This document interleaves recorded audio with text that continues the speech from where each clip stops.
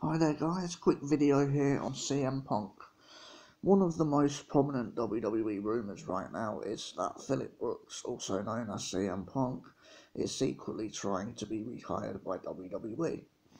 Ever since CM Punk walked out of the company the night after the 2014 Royal Rumble, there have been so many WWE rumours regarding his return. At first it seemed inevitable.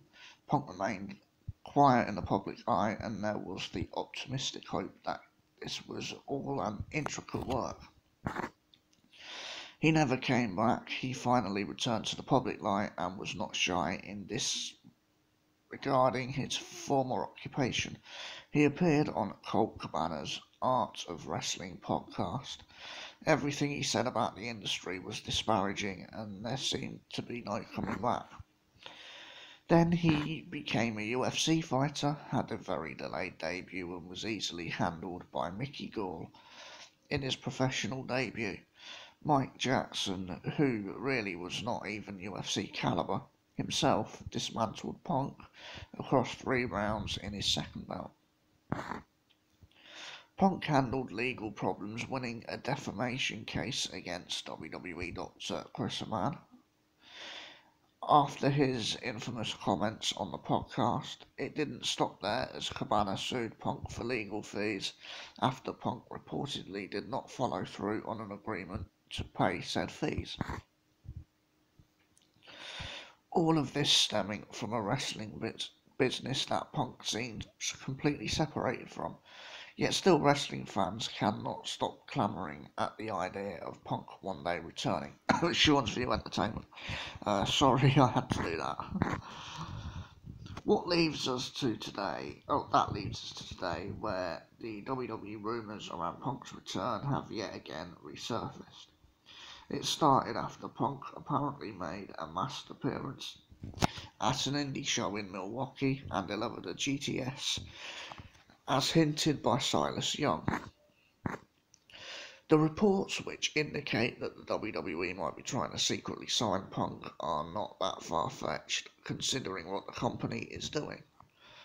First of all, the company's third Saudi Arabia show is coming up. Let's not forget, they were even able to lure Shawn Michaels out of retirement with a big enough payday. Yeah, that's true, but it doesn't mean Punk will be in Saudi Arabia though. Adding Punk's star power is definitely something that will help the ratings and can pay Punk a pretty penny. There are also the reports that the WWE signed Goldberg to the event to keep him from joining AEW, which might be the logic behind pursuing Punk. The best part of this, Punk is trolling every wrestling fan to think that where there is smoke, there might be fire. Punk has strung off a series of tweets that might be hinting at something, which certain fans taking the bait.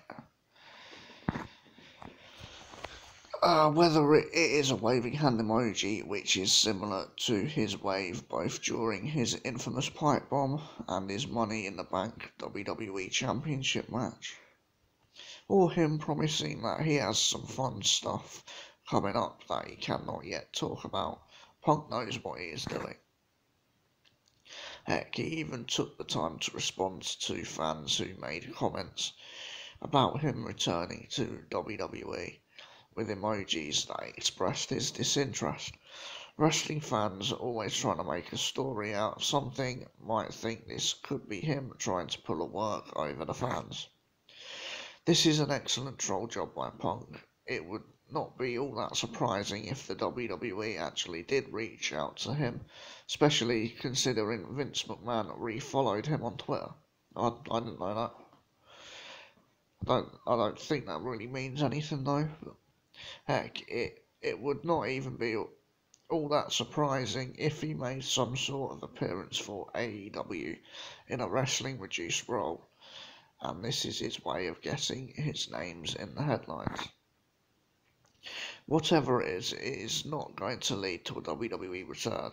So as interesting as the WWE rumours are, I still do not think we will ever see CM Punk back in a WWE ring. Never say never though, I suppose. Yeah, I do agree with that. especially when it comes to the WWE.